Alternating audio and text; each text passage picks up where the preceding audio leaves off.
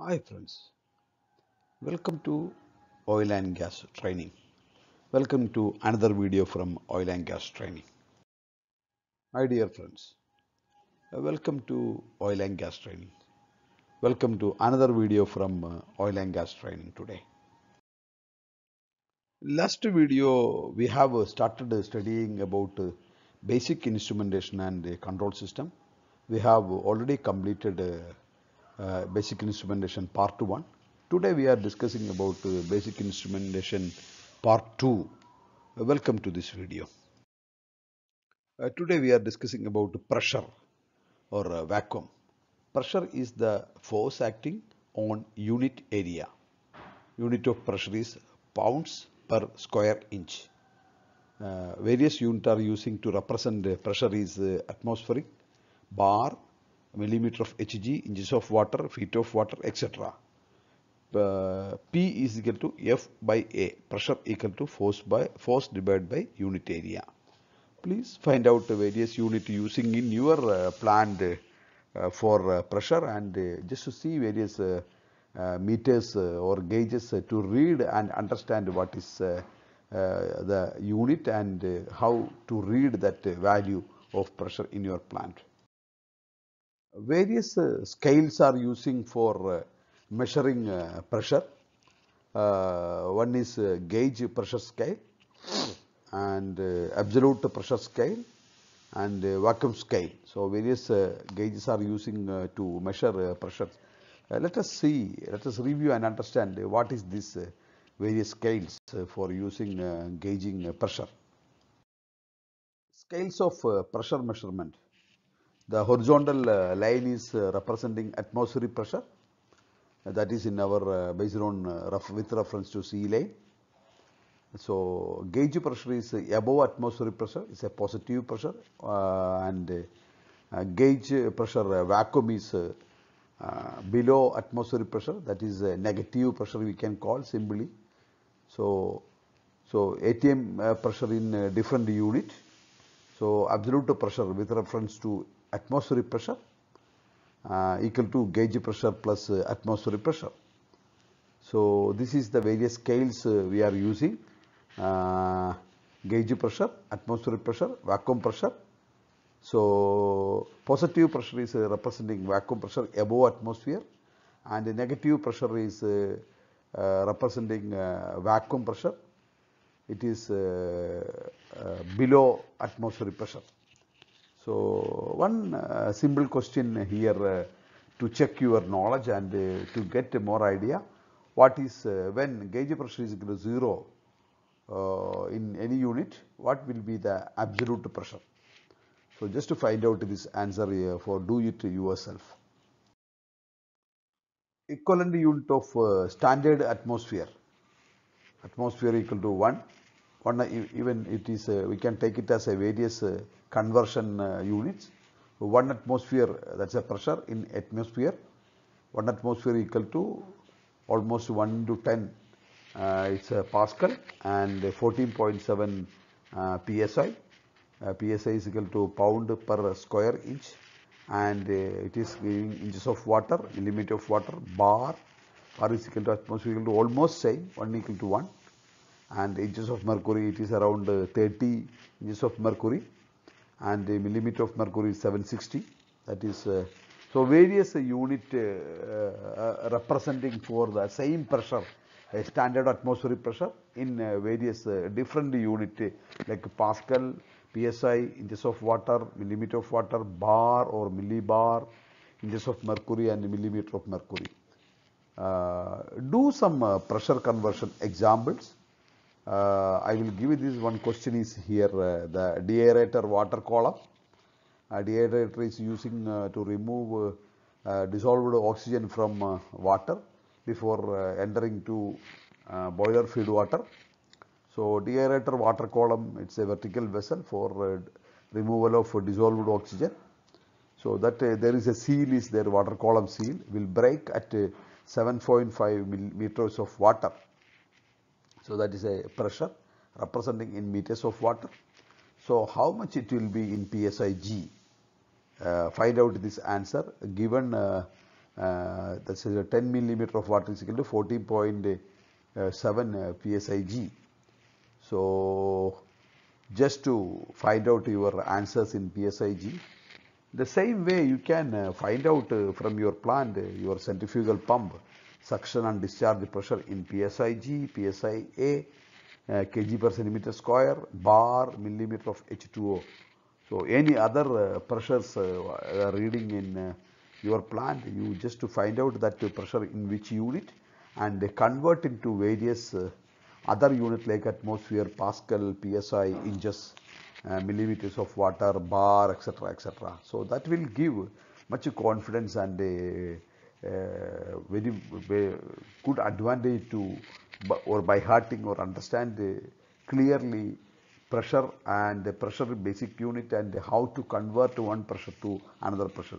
Do it this one for a couple of times to get some confidence.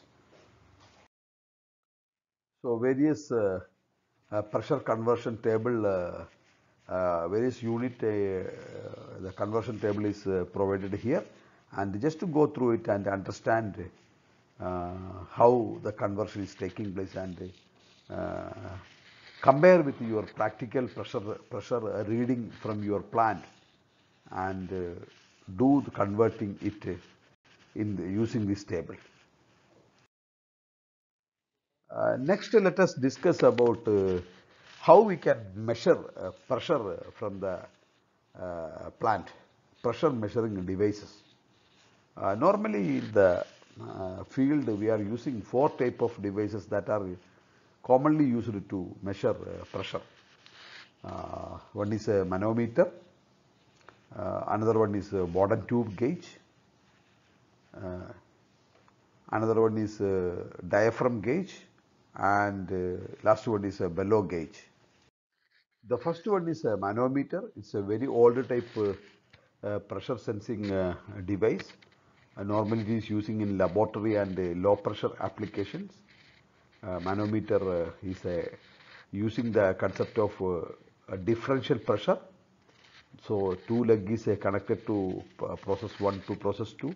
The difference between the inside filling with a suitable solvent or suitable liquid to rise and up and to show the difference between two pressure. So the differential pressure concept is measuring this device and indicating that it's a pressure difference converting to actual pressure. So nowadays manometer is not much using in process application, and still it is using in laboratory applications and low pressure applications. Most commonly used pressure sensing device is Bourdon tube gauge. Everywhere it is using, simple, very useful and less maintenance, very accurate reading, providing pressure.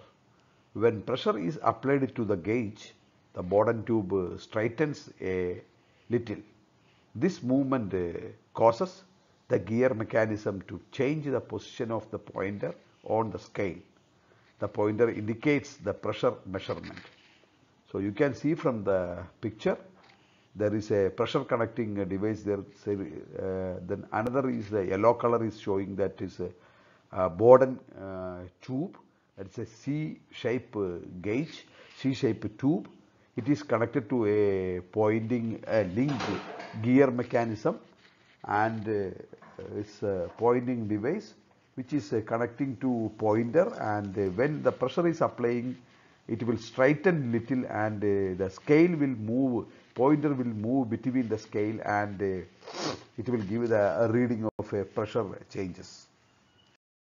The picture here showing the backside of a Bourdon tube gauge.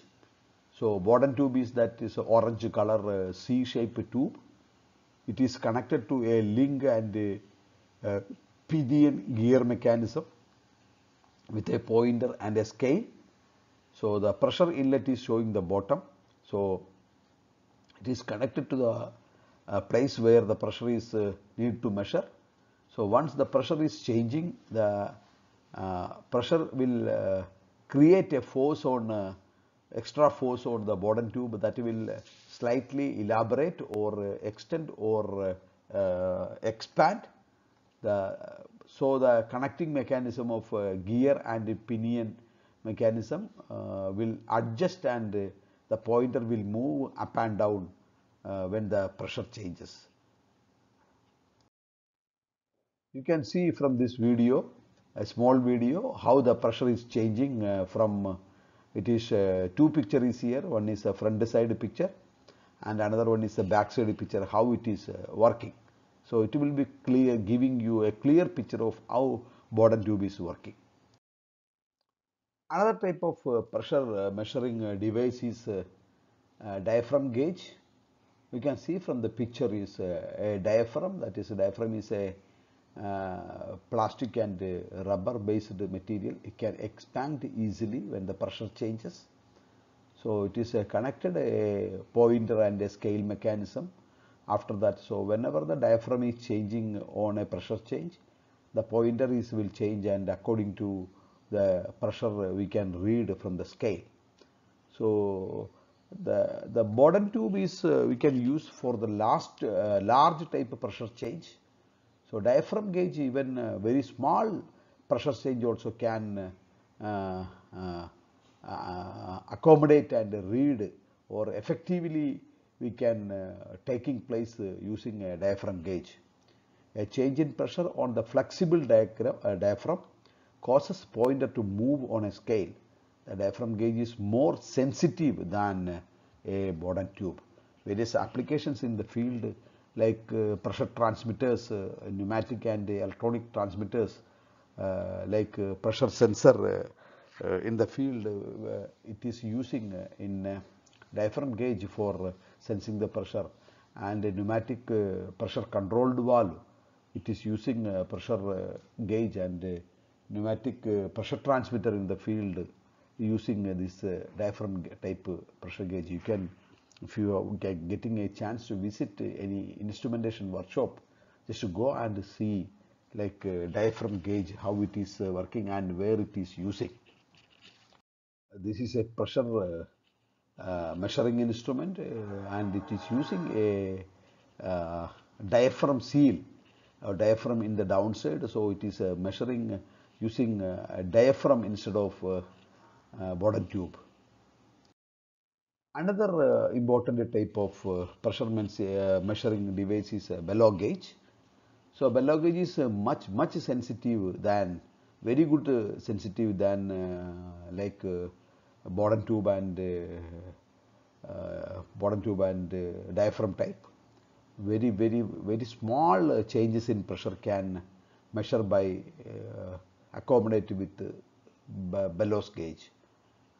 Here it is there. Bellow is a zigzag type flexible material, and a very small change in the pressure can expand and contract the bellow gauge, and a connecting system of a spring pivot system connected to scale can read the pressure difference properly. So flexible bellows using here for sensing the pressure. An increase in the pressure causes the bellows to expand. The expanding bellows will move the pointer to indicate a higher pressure.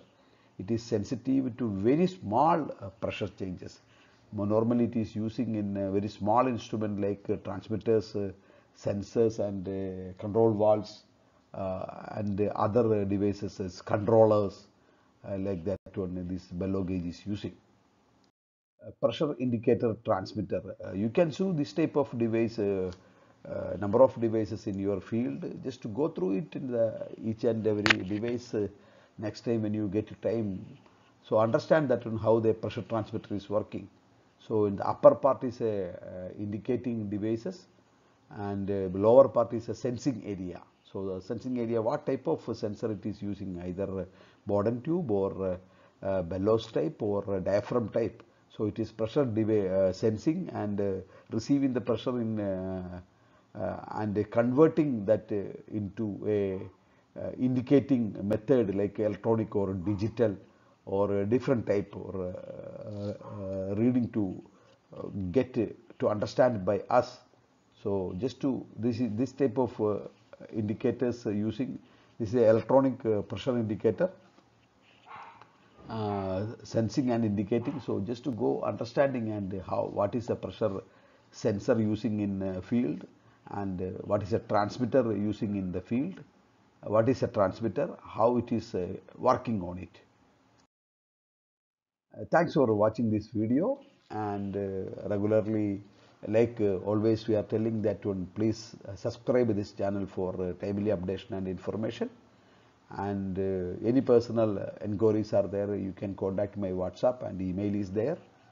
And I have given few examples and do it yourself questions in the videos, just to go to it your plant and understand this one properly, so you will get more ideas on about pressure and pressure sensor, pressure scale, and pressure measuring devices, etc. So thanks for watching this video. Of course, we will come back with another video with another instrumentation information. Thank you.